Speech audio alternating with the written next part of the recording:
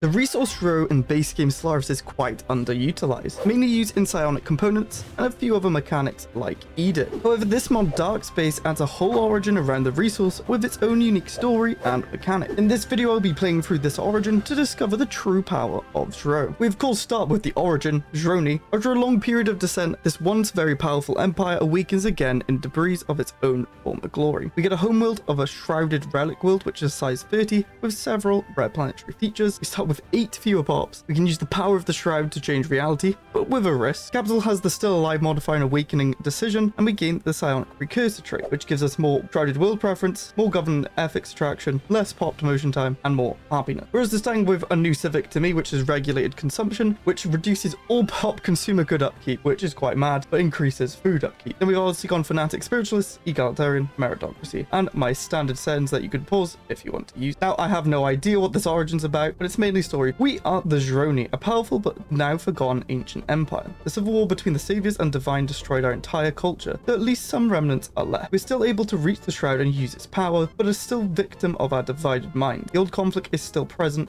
and seeks for a solution. The pathway for a return of our civilization is open but very steep. The second chance for our empire can only succeed. We learn from the first attempt. Starting the game will begin a chain of story events. We'll unlock new abilities throughout the game. That's what we're going to be seeing in this video. We'll be keeping everything on, except for Spectral's Crisis, because it's scary capital letters warning us not to. We're going to take more energy from jobs, hydrophonic base, because we're going to need more food and more research. We do start with this planet and we get the still alive, which gives us resources from jobs +1 and less amenity usage, which is very nice. We have a lot of blockers like city ruins. They're very expensive. We also have Zroni homeworld, which gives us 10 amenities, 10 housing, which we cannot remove. Then we have ancient cryo chambers, which reduces our max districts, but we get a pop when it's created, and it costs energy and some unity with a bunch of those. So you might be wondering, that consumer good origin does reduce our upkeep from our pops by 0, which is insane, but jobs still need consumer goods. So researchers, for example, still need some consumer goods, but it means we got a few extra, which means we can fix our food by buying, sell some consumer goods, and buy some minerals. We do have the beacon of Zaria. We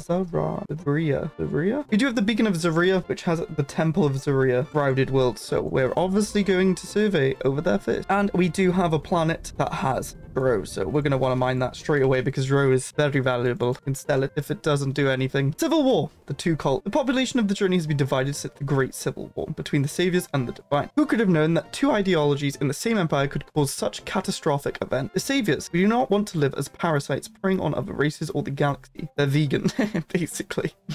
Leveling energy from the physical world to fuel only our desires is not the right way. Even without abusing the shroud, our psionic abilities are more than enough to create a new utopia, a home for our lost people. Okay, so they just don't want to abuse planets and other species. I've never done that in this game. Never. The divine. The fate of the physical galaxy is no concern of ours. We owe this galaxy no favor. After all, we just tried to survive and accomplish the best for our people. In the end, it was the saviors who nearly wiped out our entire civilization because we did not fit into their philosophy. Well, kind of favoring the divine if that's a choice we have to make. You know me, I like to abuse the planet. We do have our chief presenter daddy issues.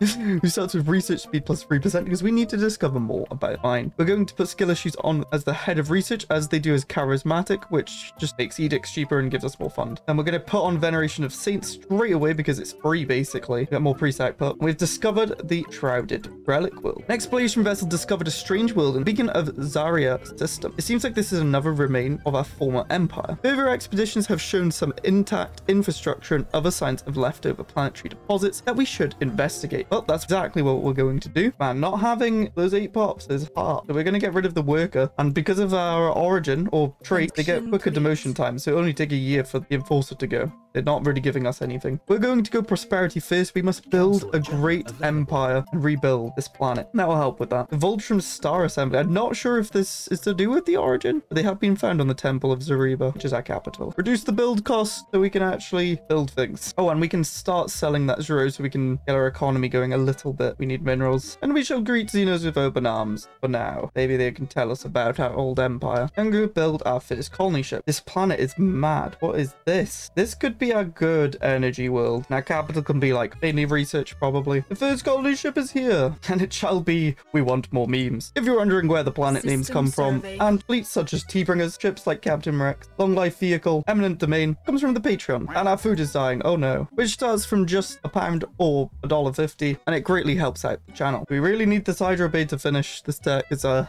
food is a big issue right now. Our first agenda is finished infinite opportunity to get more happiness. We're going to expand the council, even though regulated consumption doesn't give us a council position, which is a bit annoying, but we can still get a council position, which gives us more leader experience gain. Hydro Bays are finished. We're going to just spam them out now. Fix our food situation. We're going to put fortify the border on, and we're going to build our bases where we can. Skill issue can level up. We're going to give them shipwrights so they get cheaper ship build costs. We've finished prosperity. I'm going to grab transcended learning because I feel like it's actually pretty good. 50% experience gain and 2 leader cap is just very nice in this update. We've also found Tiana Vec. Maybe this is remnants of our past. Maybe the vegans in our empire weren't happy with us and maybe eating them. Who knows? It also links to the middle of the galaxy, which is something this mod adds. You know what? Energy is so useful because of these features. We're just going to make this energy world as well with energy grid. We can always switch over later on. Shroud Walkers. We only possess the Shroud Walking ability for a long time already. Later scientific breakthroughs make it now possible to create portals to the realm of the Shroud, thus making it possible for the most experienced psionic to use their abilities and psionic energy, something more important instead. Building unlocked, Breach Relay. The event Rupture of the physical reality happens in 90 days. Well, we probably should get the Breach Relay then. We do have a lack of Zro.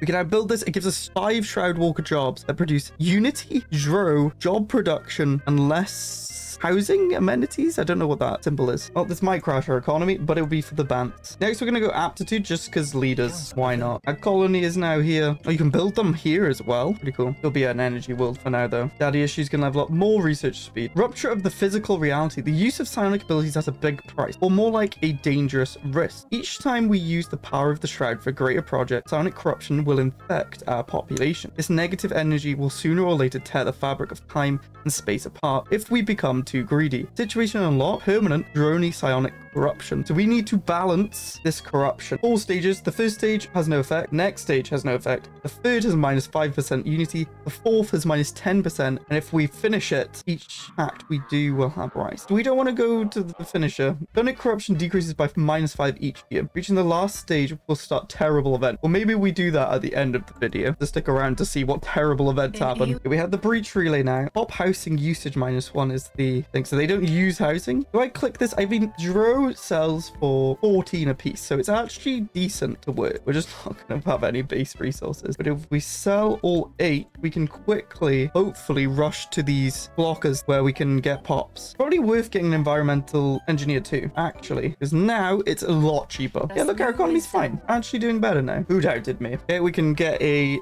new pop. Takes 2 years. That's insane. They are giving 10% more resources from job. We are crashing the price of Zero slowly, but it's worth it. We need more of the drug. Okay, we can colonize Krypton now. It's 40% habitability, but just need some planets really. And we can also put capacity subsidies on. We'll go a little bit over our unity, but it's fine. Buff up our energy output, and then we can spam out the feature that gives us pops. Divine Heist. Unknown members of the Divine just stole an ancient relic of the Saviors. We're not sure what this artifact can do or how much it's worth, but we are certain this will cause some turmoil. Jobs produce minus 5% unity for 1 year. Why? Let's all get along. Diplomacy. Oh yeah, this thing we do have Sanctify. I don't know what it does. Does it reduce it? It reduces it so we can spend a lot of society research to unity and Zro to reduce the effect. Okay, we're gonna go acceptance because we're already at 0. Oh, and there's a situation. Investigate the mysterious moon. I don't know if that's anything to do with the origin, but we'll do it anyway. Oh, look at that. Minus 35% instead of 25. That's actually huge. We save so much energy by doing that. Now down to 975. And we found the galactic core, which has a Gaia world in. I've always had to take it by force in these games. That's a few options, just a few. How have I found no empires? We have one faction with everyone in. I will promote that. Apparently there's people that hate each other, but we are unified. There's an interstellar portal in the middle of the galaxy. What could it be? Oh, now there's people not following. Zro overdose. We thought a limitless consumption of Zro is a secure way to boost our abilities until an incident happened. It seems like the weaker individuals are not able to hold in that power, thus accidentally killing themselves. We lose 1 pop. Don't do Zro, kids. Stay in school. We already have autocannons as well. Not found anyone. Shroud breach, collateral damage. damage. One mistake, multiple problems. An unadvised breach relay accidentally let an entity of the shroud into the nearby facility. Krypton received 15 devastation in the process until the situation was back in control. Meanwhile, we improved security measures to avoid any situation like the other better. Oh, we have a decision, the awakening. One pop with the psionic precursor trait switches the shroud, increases psionic corruption. If we click this, what happens? What did we just do? I don't know what we just did. Did we just get rid of someone to the shroud to increase corruption? I thought they would be buff. What we did was enter tier 2. I found the creator order though. Hopefully they can aid us in our research when we have enough energy. The compass is here as well. Look at this for a habitat. Next we go supremacy, I guess. Always good to have cheap chips. And I don't know what ascension pick to go really. Kind of waiting mind over matter, but maybe something else good will pop up. Now expand the council and get that experience gain. We'll go leadership conditioning for more XP gain and a bunch of XP. We have secured the galactic core. Now we'll try and block it off, I guess. Okay, all the pop blockers are cleared here. So we're going to switch them over to this one so we can clear the blockers that give pops here.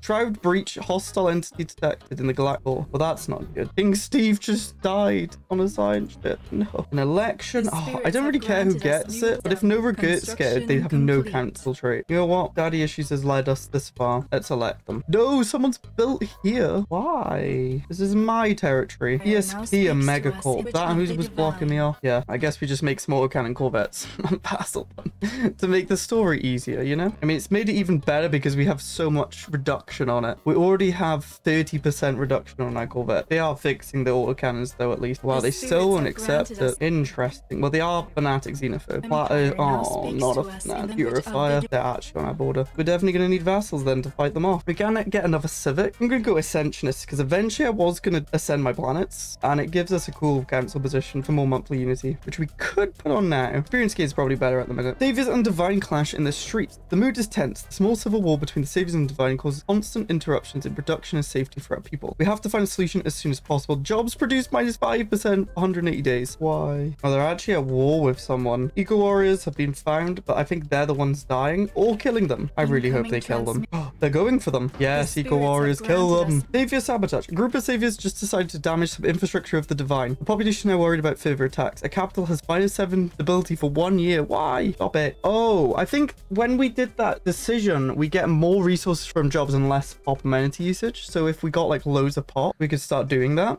But I don't think it's worth it yet. And we can also spam it to increase corruption and maybe trigger thing at the end. Okay, we can make a tributary. They will give us everything. I hate vassal thing, but it's so dumb. And we have tier 2 autocannons now. Except our economy is now automatically fine. A divided people, protests from both sides of the Divine and Saviors begin to become an annoyance for our prosperity. Government will begin deep but hidden investigations in those cults to figure out a plan to end this small civil war once and for all good. Get them to, you know, work it out. Kiss and make up. Also found the Yunari Council, who do not want to be our subject. Interesting. Oh no, they're inferior to us. But Flat Earth are pathetic. Yeah, we can get that XP bonus. Skill issue can give us more research output. Very nice. I think we go for military build up. I want to kill Flat Earth before they get too strong. And we have cruisers built soon and another vassal. It's so dumb. Oh, we've got scientific paragon. I already want them, you know. Go away. Because our economy's so good now, we're going to get breach relays on every planet. Final judgment. Countless cabinet meetings finally came to a conclusion. Like our history has shown, it is impossible to satisfy both sides if their leaders stay in control of these groups. We have to overcome their power, but have to expect consequences from our own population. Selected option will happen in 1 year. We execute their leaders. We lose 2 random leaders. We do not know who it will be because the investigators are not done yet. Enforce new laws. We will change our state laws, thus making both groups equally unhappy while keeping the leaders alive. However, this will cause some riots or uprisings. Let's have a look at our leaders. Daddy issues. I don't want you to go. Kill issue. James May.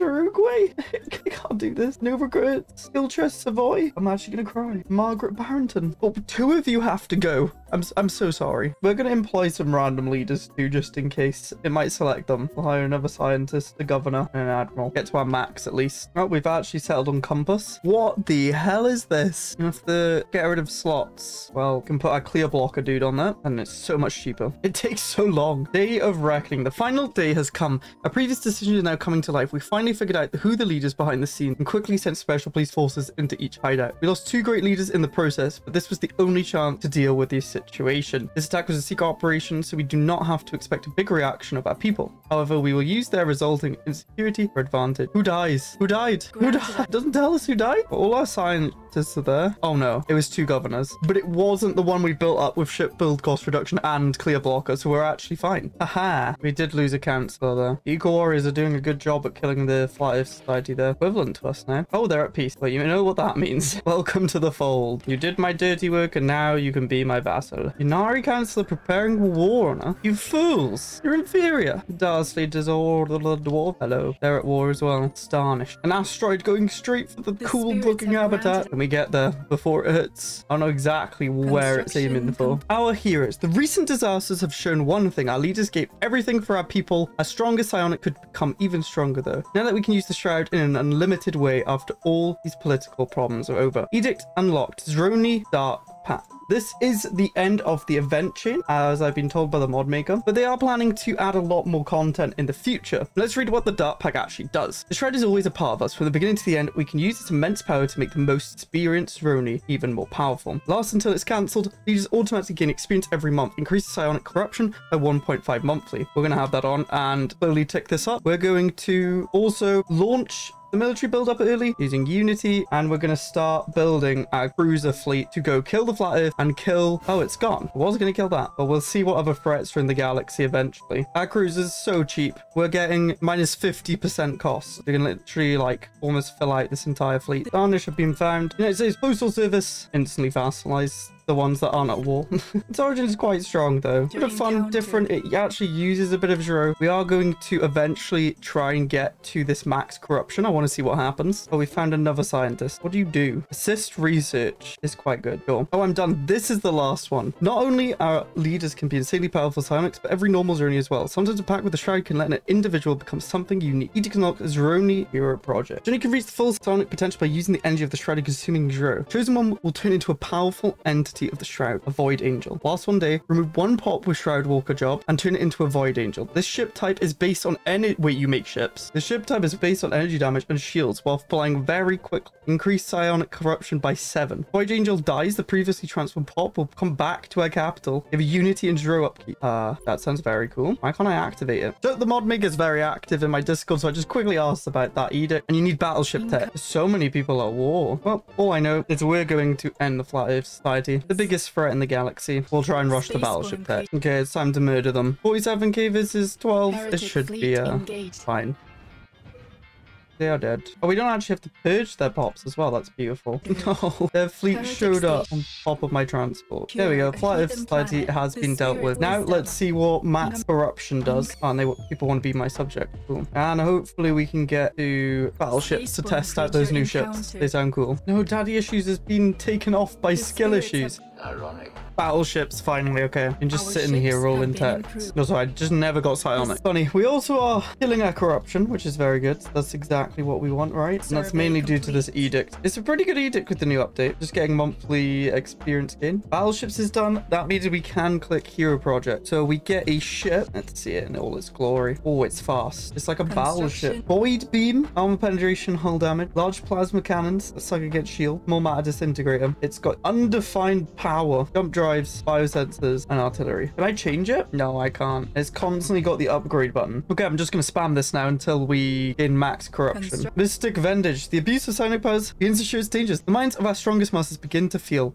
affected by a never-ending call of something unknown. The power tries to hijack the minds to turn them and our knowledge against us. We should be more careful, or at some point we won't be able to take control of this power anymore, but it will control us. You know what I say to that? I don't care. More free ships. Only 40 Zro. Corruption does not matter. Oh, I think we maxed it out. What happens now? It won't let me click it anymore. We'll just slowly tick up. Oh, wait. What is going on? It reset. Did I bug it out? What just happened? I have no idea what happened. I think it's because I didn't have any of the Shroud Walkers left. That's why it stopped letting me. Yeah, apparently this does nothing. So you can abuse it. Let's see. I'm just going to kill all my population again. They're going to tick up. Yes, yes, yes. Oh, okay. We done it again. Nothing happened. I just got a lot of fleet power for free. And I think I've just broke. Oh, no, it's back. It did nothing. Well, I'm going to leave a bug report for that. But the mod maker's always trying to improve the mod. So if you play it and have suggestions or bug report, put it in their workshop page. If you did enjoy this video, then you'll like the time I played Stellaris without employing a single pop. That's right. No population was employed and it was completely vanilla. Click here to check it out.